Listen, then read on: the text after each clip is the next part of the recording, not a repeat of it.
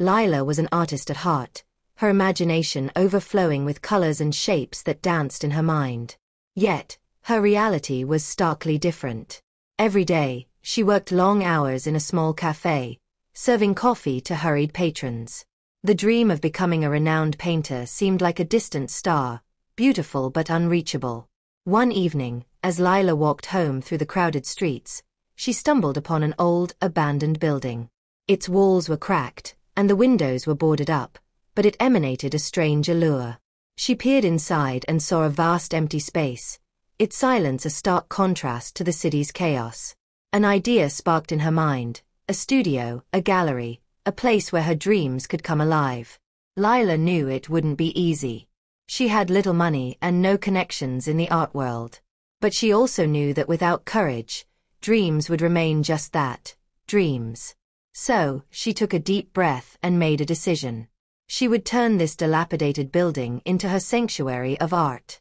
Days turned into weeks as Lila worked tirelessly. She cleaned, painted, and repaired, pouring her heart into every brushstroke. Her hands grew calloused, and exhaustion weighed heavy on her, but her spirit remained unbroken. Friends and strangers alike were drawn to her unwavering determination. They began to lend a hand, offering supplies, labor, and encouragement. As the studio neared completion, Lila faced her greatest challenge yet, doubt. Could she really make it as an artist? What if no one appreciated her work? In those moments of uncertainty, she remembered the words of her late grandmother, a woman who had faced many hardships with grace.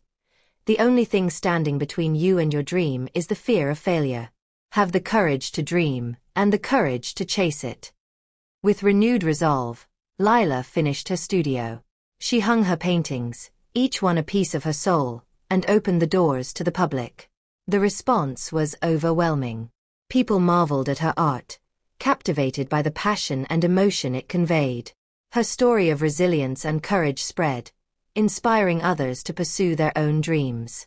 Years later, Lila's studio became a renowned gallery, a symbol of what could be achieved with unwavering determination and the courage to dream. She often stood in the center of her gallery, looking at the vibrant artworks that filled the walls, and smiled. Lila had turned her dream into reality, and in doing so, she had shown the world that no dream is too big, and no dreamer too small.